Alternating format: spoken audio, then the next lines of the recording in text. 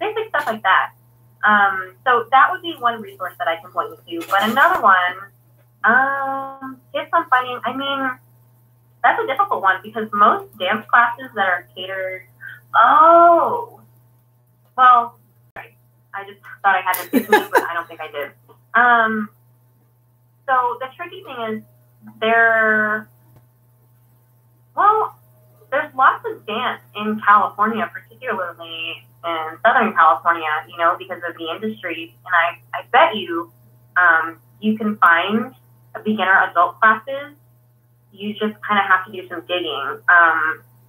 I'm not familiar with that scene, so I'm not sure. Like, I couldn't give you a specific studio. When I was in college, they had like dance for non-majors classes, and that's what I did. I did ballet for non-majors and jazz for non-majors and so on, and that was like my thing because I was majoring in biology. So, but yeah, and that was really helpful because like we're talking my ballet for non-majors class. Like my first class I took was so basic and broke it all the way down to the point where like way easier even than I had learned. And I had already done drum corps and stuff at that point.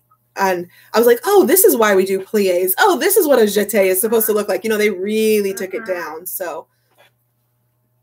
Yeah, that's a really good point. I didn't even think of that. But yeah, oftentimes like the local, even like a community or junior college will have those types of courses. Well, they'll just have like a basic class.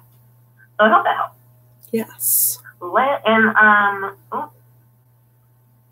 tips for working on back flexibility. I'm trying to work on my back flexibility a lot more. I think if you just work on like going into your back bend, or start with this, like lay on your belly and do Superman, where you just raise up and just reach backwards for your feet and hold it, and then come back down, and then make sure whatever action you do with your spine, that you always do the opposite. So if your spine is doing like this, make sure you then do like a child's pose and you tuck your tailbone to your feet. That way you can curve your spine like this. But just that way you kind of like don't mess up your back. But if you just continually do that, it's like stretching, you know, hold it for as long as you can and then take a break and then just do that for, I don't know, 10 reps, and then just continually do it. But make sure you're just being careful and moving in the opposite direction. Yeah, definitely doing the opposite muscles from each stretch and each strengthening thing that you do. Yeah. Here's an interesting one. Oh, I think they're so cute. I've never actually seen one in person. I know there's a few who follow us on Instagram. And, like, I talk to them all the time. And, like, they send me stuff. But I love them. That's all. Yeah. I mean, how can you not enjoy a tiny elementary person fitting equipment? It is the cutest thing. I mean, I know, so speaking from the perspective of, like, doing Blue Devils, they have this thing called Family every year before they start going on tour. And it's all of the Blue Devils groups, so like the C Corps with the little kids, and then the B Corps with more of like the, in between the, what is it? They're mostly in high school. Like the high school kids, yeah. Yeah, high school kids and like, you know, young college. And then you have the A Corps. But we'd all get together, and it was really, really fun to just kind of see how everyone is coming from the same organization and how that kind of, I mean, it's really cool to have met people that started off in the C Corps when they were little and then just to march with them. Not that I knew them when they were little, but just to see on their Corps jacket, like, from 1995 all the way to 2000. I remember seeing that. We'd be on tour and see people from Blue Devils and be like, how could you march for like 12 years? That's illegal. We're not realizing at the time, like, the age levels of all these groups. Yeah, it is so cute. I mean, where do you even buy a flag that's that small? American Band accessories. They have it. Look at that. Oh shoot! Irving mentioned me in his story. I don't even know if I know. I don't even want to know if I want to know what's going on over there right now. It's probably gonna be a boomerang of him playing. Probably. Okay, hold on. Let me get my phone.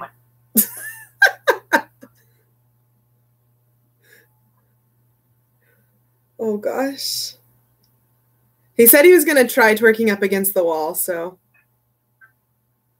I'm excited. Let's do it. Tips for someone starting to learn saber and rifle at the same time. I think if you just like, they're really similar in the sense that there's like a big weight at the end of it to keep it going. Your facial expression was, it said a lot. He sent me screenshots from our chat. It's good. Oh, okay. That's funny. But yeah, so like the thing that they do have in common is that heavier weight at the end of it, so the butt and then the hilt. So one tip would be to kind of take that similarity and use it to your advantage and just recognize the weight is really going to help carry that thing around. But you just have to make sure you differentiate between how it feels, like the pinching between the more of the full-handed squeeze. What do you think, Jackie? Yes. I actually learned rifle first, and then I learned saber without actually learning a separate technique. I learned the same exact technique on saber as on rifle. And when I got to Blue Stars, it was like, that's incorrect.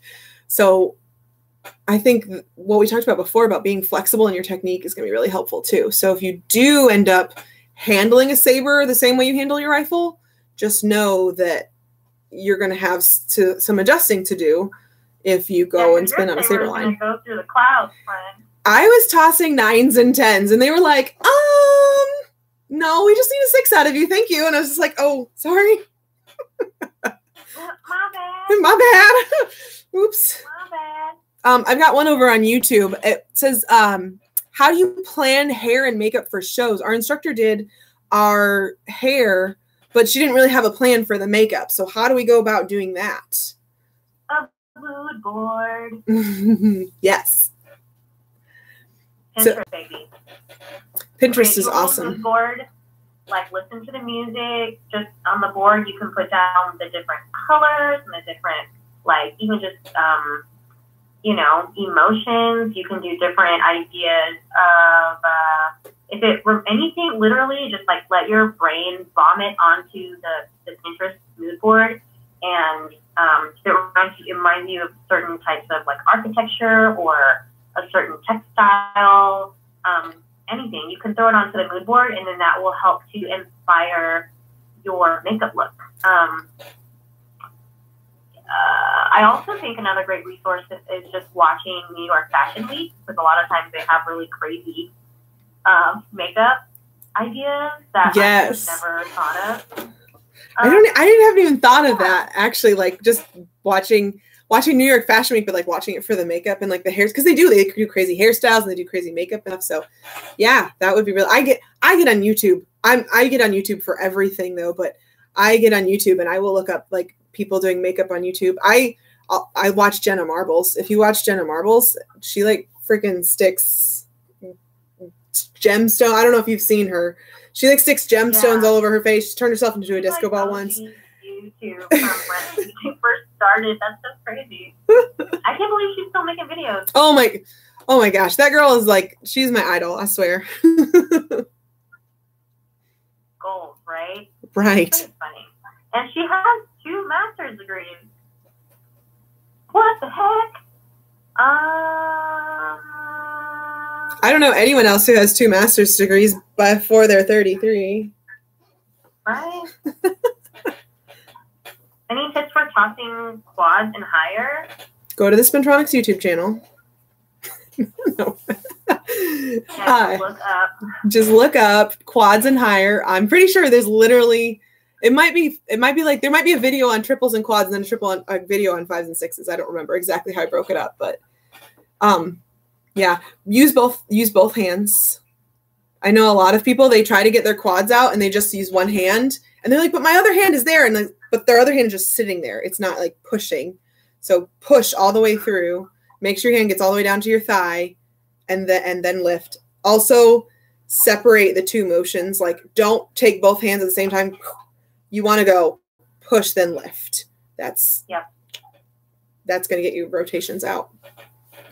Yes. And you also want to use your camera on your phone as a resource and record yourself so you can see if you're actually pushing, because again, I mean, it's not efficient to only rely on your release hand to crank out the toss. Plus you're going to injure yourself more easily that way.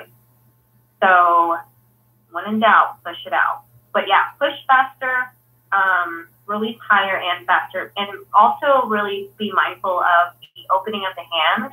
The higher the toss goes, the faster the hand has to open. The first time I ever had to toss a 7 on Saber, I couldn't get it. And then my friend, Leanne Fields, she was like, just thinking about it, like shooting out of your hand. Like, it's a rocket. I'm kind of a space nerd, so I'm like, it's a rocket. It'd be perfect for me. Love it. It's so crazy and fast and scary. Okay. Any basics we should know for Saber? Well, I did a playlist on Saber basics too. Spins, backhands, tosses, hilt tosses, blade tosses, flourishes, tracks, parallels, all those kind of things.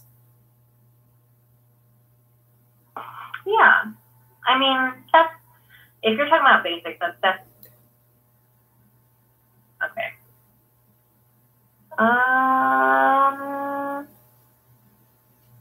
Okay. Here's a nice one. How are you guys? I am living my best life. What does your day today look like right now?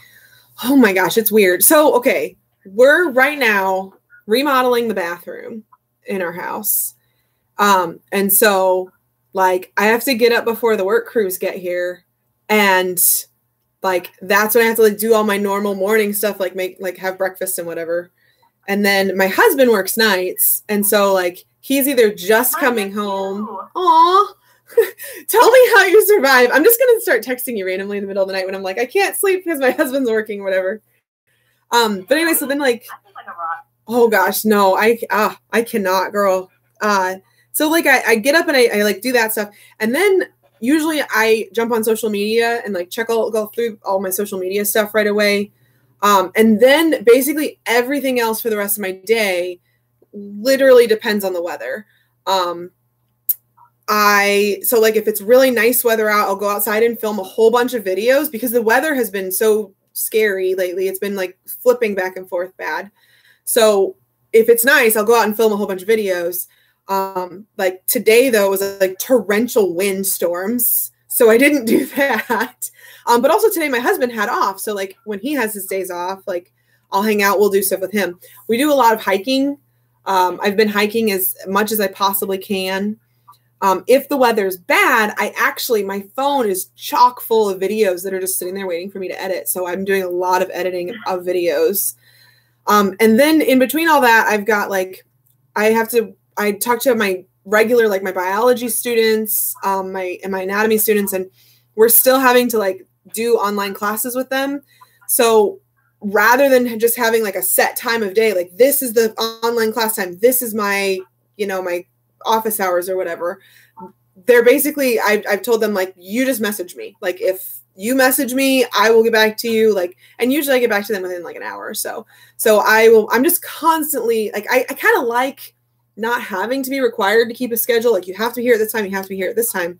But at the same time, it's kind of like, well, now I feel a little overwhelmed because I have this huge to-do list of things, and I have to constantly be monitoring what's the most important thing at this point in time. So is it more important that I respond to all these comments on Instagram right now? Or is it more important that I go and talk to like this student who's struggling with her anatomy coloring book and having a hard time figuring out which heart valve is which or something like that. So I also have the other girls that are helping me with the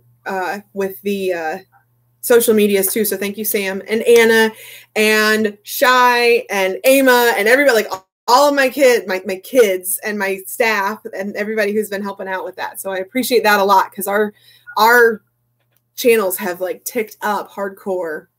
So I just brought my friend on to help me out with social media because I have a baby and I can't be on my phone all day around her, you know? Mm-hmm. So I've been having to like be very conscientious of when I block out times to work. Yep. And it was really difficult whenever I was like the past couple of weeks when I'm just really getting the website going and all of that stuff. But now that it's kind of like settled down and the website's pretty much done for now until all my branding stuff is done, I can just kind of chill and then hop on to Instagram whenever I feel like it's appropriate. But good. I'm glad you're doing good. I mean, I feel like it's.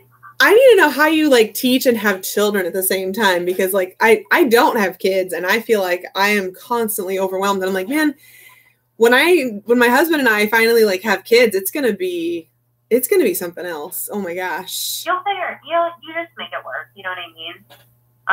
Like on paper, it just seems really crazy, but I mean, you just weave the two things together the best that you can. I mean, it's not always going to be smooth and perfect, but I think at the end of the day, it's just like a matter of that was my best effort. But to answer your question, so I am not like a full-time teacher anymore. I only teach color guard now, which is also part of the reason why I wanted to start a business was so I could work from home. So I teach color guard and it's just first period in the morning. So I would go to their class, rehearsal and class in the morning. And then at about 9:30, 10 o'clock, whenever class is over, I go home and I'm just, I'm with Zoe for the rest of the day. And then I was teaching an indoor percussion group called VIP the past 2 seasons. And so this season, now that I have a baby, I don't go out quite as often, but I go out I was going out once every weekend to work on choreography or, take care of whatever it is that we need to take care of. And then next year, I'll probably just take her with me to more rehearsals because I care of her while I was gone. Because obviously, like, I can't bring a baby to a percussion rehearsal. Right. Oh, and when I see people do that and they're like, oh, no, it's fine. My kid's fine. I'm like, yeah, but you don't know what you're doing to that kid for like the long term or like your focus is split. Well, yeah. And like, and your focus is split because you're like, okay, my kid, but like I have to be teaching too. So that's so difficult.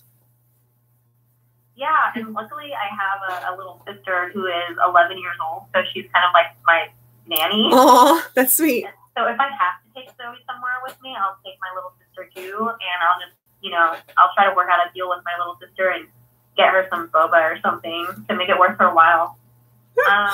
That's adorable. Next year, I'll probably, anywhere you see me, you'll probably see Zoe because she'll be old enough to be at that kind of stuff. Good. Although I don't know how I would be able to take her to WGI because then I can't go out. Like I would have to bring someone to watch her so I could go out. So yep. I haven't crossed that bridge yet. I still have a whole other year to think about it. Yeah, you can figure it all out. Yeah. But we're good. We're staying busy. I have a good comment over here on YouTube. It says, a lot of places are doing a show me what you got portion of their audition. So don't forget to keep your tricks up for your audition videos too. There you go. That's from Jared Carey over on YouTube. Yay. And my TikTok happening on Instagram. So if you're like really wondering what's going on, head over to Instagram. That's fun. Why can't I do less options for the life of me? Well, probably number one, you are telling yourself that you can't do it. Yep.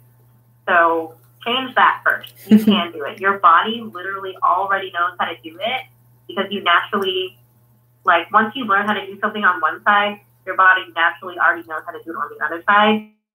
So if you can't do it, it's just because you're mentally holding yourself back. Yeah, thoughts?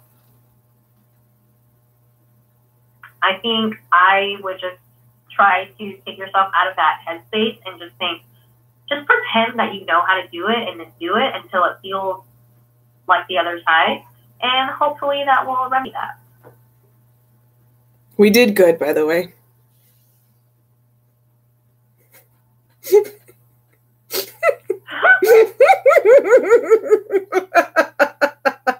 That is so true. Oh my god.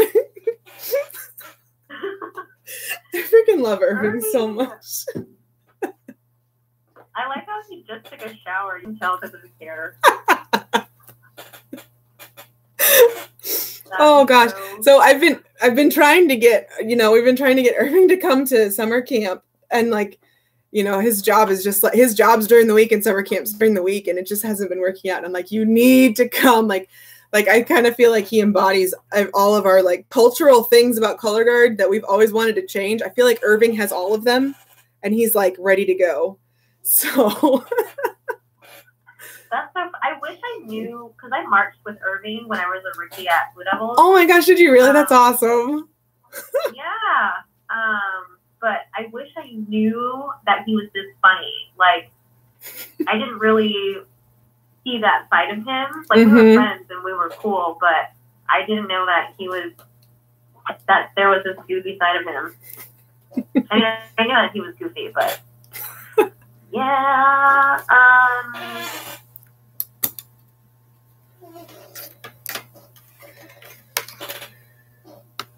Yeah, he's hilarious. I just remember when his Patricia video came out, and it was like such a huge thing all over. Everybody sent it to me. They're like, isn't this color guard? Isn't this like the thing that you do? Color guard. I'm like, yeah, this is color guard. You froze on me for a little bit. Oh, sorry. I was plugging it in. It probably just didn't like that I plugged it in. Oh. It was only at like 26% or something. My phone's at 10%. But, I mean, we've got about 5 minutes left of this anyway. Okay, cool. Do we have a lot of questions built up? I think I've got all the ones on YouTube. Oh, how do you get people on board and willing to put in time for their hair and makeup? They hated doing hair and makeup. Like you just put it in the schedule. Really, that's all I do. I'm like, okay, this is your like 2-hour block. Your hair and makeup has to be done by the end of this. And like, this is what it has to look like. We actually do like a little hair and makeup training session. That's smart and necessary, I think. Because a lot of times these kids in high school are like, I have never put on one single swipe of eyeshadow. Yep. So with my students particularly, they had the biggest fit whenever I made them wear makeup for winter guard. Because I wasn't there for football season. So they were just kind of like doing whatever my friend, who was their sub, had them do. And they're brand spanking new, so they didn't focus on makeup. Right. They just focused on spinning together. So I personally dealt with that because they didn't want to put on makeup because they felt like they didn't know how, and that they didn't want to walk around looking like a fool because they didn't know how. Yep. So maybe that's a great point. If you guys just kind of have a day where you either bring in someone who is well versed in makeup application, or you send out one of the many thousands of makeup tutorials on YouTube. Wait, there are even makeup tutorials. If you go to Spintronics YouTube, we have makeup tutorials too, because I had some members who did it. That's actually something I wanted to talk about too, is like there was a question that we didn't get to do on our previous live stream about raising money. One of the things that we do for our fundraiser is like some of the students, I'll offer them this option of, well, if they want to continually make content for us, then I would knock some off of their fees, because our content does bring in money for our team. And all of the money that we make off of our social media goes to the team. So I've been like, well, if you want to make makeup tutorials or whatever, you know, you can come in and do that. And we use that as sort of a fundraiser. We have had it in trial. Like we've been trying it the last couple of years with just a few students. And I think next year's gonna be the first time we'll be like, okay, here's like full blown make content and we will, you know, knock some off of your fees. So we have some content that's made by students that's like by our performers. That's like, okay, here's some instructionals, here's some makeup tutorials and so on and so forth. So that's so smart. And that's really awesome that yet again, you're using your